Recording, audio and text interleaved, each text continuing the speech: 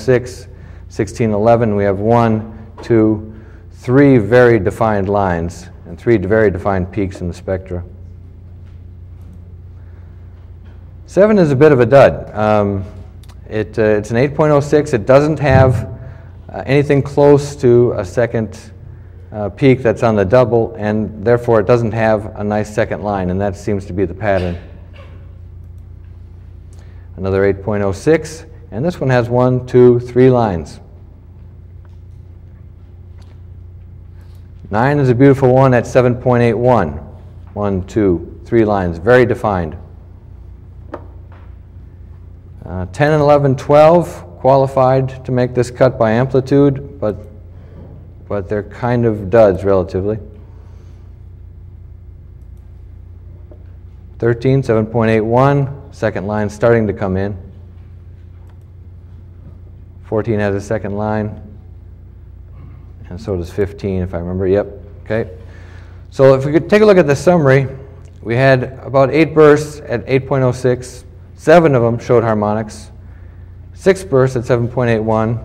Half of them showed harmonics. Remember there was this one at 8.3, which kind of surprised me, and that had the makings of a harmonic.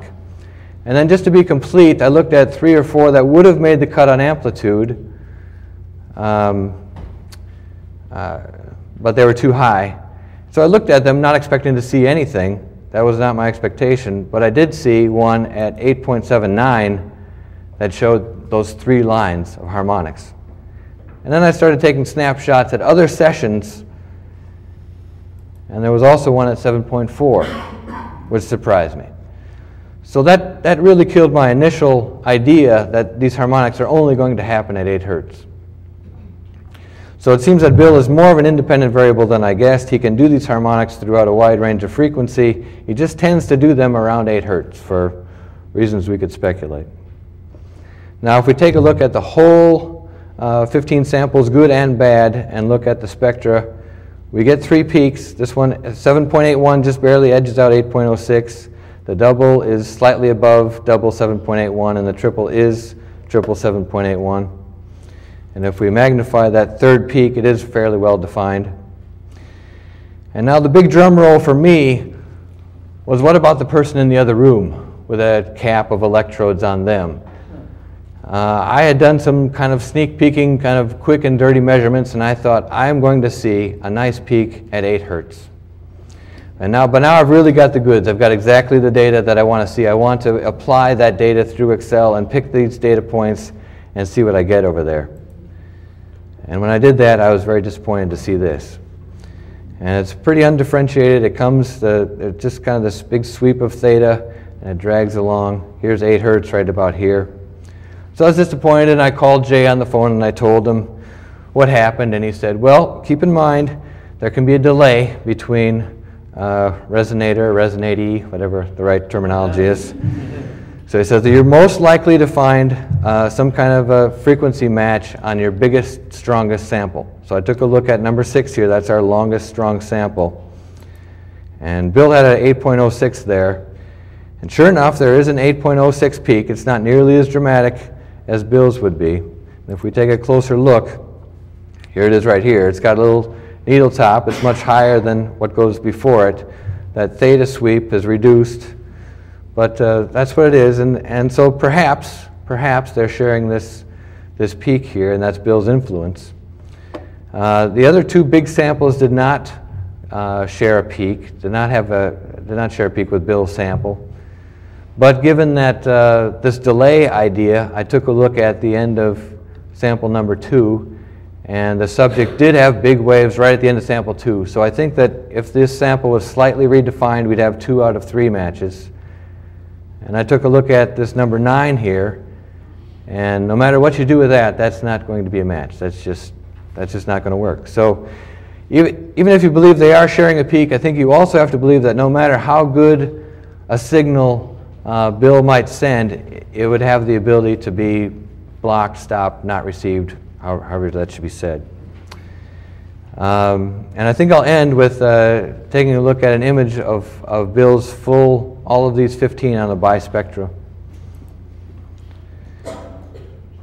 And that's the end of my talk. That's as far as I've gotten.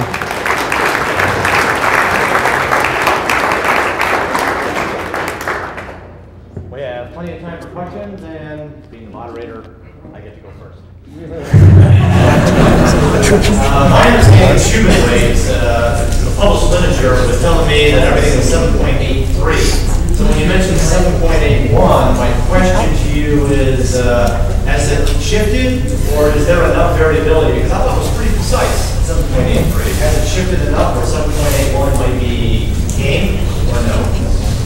Well, when I looked at it, when I looked into it a little bit, and Jay was looking into it a little bit as well, or talking about with me, it seems to have a good amount of variance. I think according to the government agency, there's about a 0.3 hertz standard deviation per day or so. So you can see they have little dots of ranges, and it does range a good deal. So because it's based on the weather, so you'd expect it. Yeah. So you know, what I would love to know is I would love to know for another time is what was the frequency at that time on that day, but I didn't anticipate this, so I don't know.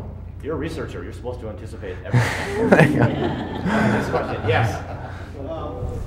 From your description, I see you used a Fourier transform. Yeah. And you did it in Excel? No. It's a software called WinEEG. It's just that. You did some windowing then too? Yeah. The Fourier is windowed, yes. Yeah. So, it's sort of on the borderline of, having artifacts because of the short period. Have you ever thought about using wavelets or something that's more? That's kind of the next step, because there's these little episodic bursts, and I don't think we're using the perfect tool for this. Okay, next question. Hi, great presentation. You did a great job with that short period of time. Do you have information about the individual PLEs that might also, something other than the numbers of the PLEs information about them personally? Well, not just were they cured, but what were their individual characteristics, either personality-wise or physically or emotionally or whatever?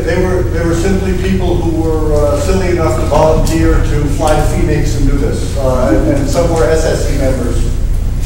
So they weren't patients per se. They were just volunteers to be wired up in another room. Do you ever take personal data from the clients or PLEs when you do some of these? No.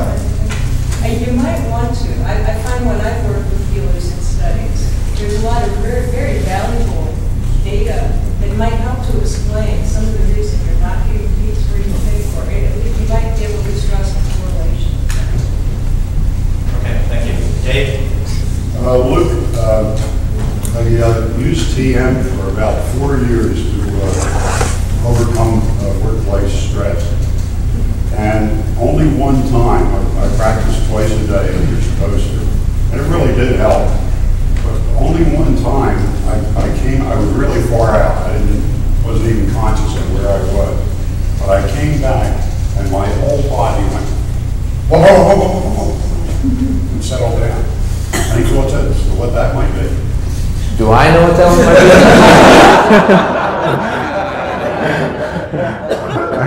be? It's interesting. It's interesting. Look, I enjoyed your presentation. Is there any correlation to the 7.8183 to the depth or the length of the healing, and or what extent? I know that you're in the beginnings of that, but I'm just wondering about if there's a correlation between that frequency and how much. Yeah, I just feel like I'm at the beginning of the beginning. I really couldn't answer that. There's so many good questions. Yes. It was a great presentation, I think, but it raises a couple of questions for me. One is, how do you determine cause from effect? Was the healer causing this, or was he being affected by the Schumann resonance? Yeah. And my second part, the B part of that question is, how do you know the healing, the function going on in his head, what he's calling healing, is nothing else other than concentration, like someone